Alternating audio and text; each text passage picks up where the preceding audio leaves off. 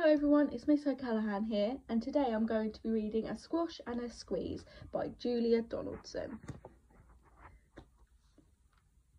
A little old lady lived all by herself, with a table and chairs, and a jug on the shelf. A wise old man heard her grumble and grouse, "There's not enough room in my house. Wise old man, won't you help me please? My house is a squash and a squeeze." "Take in your hen," said the wise old man. "Take in my hen? What a curious plan!" Well, the hen laid an egg on the fireside rug and flapped around the room, knocking over a jug. The little old lady cried, "What shall I do? It was pokey for one and it was tiny for two. My nose had a tickle and there's no room to sneeze. My house is a squash and a squeeze." And she said, "Wise old man, won't you help me please? My house is a squash and a squeeze." "Take in your goat," said the wise old man. "Take in my goat? What a curious plan!"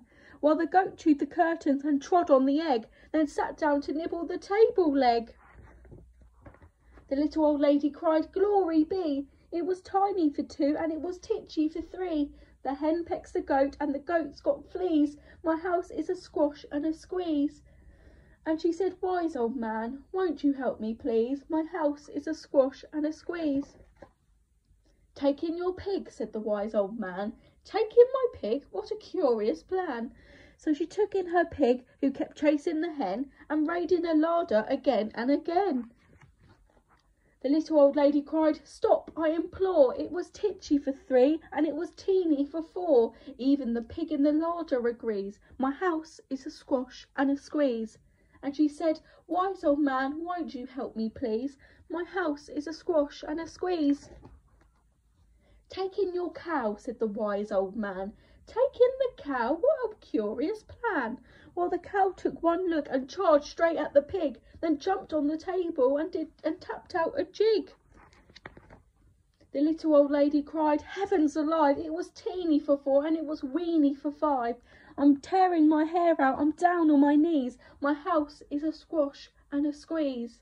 And she said, "Wise old man, won't you help me please? My house is a squash and a squeeze."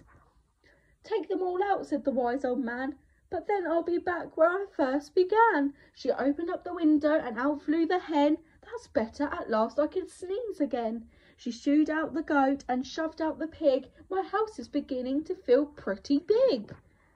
She huffed and she puffed and she pushed out the cow. "Just look at my house, it's enormous now."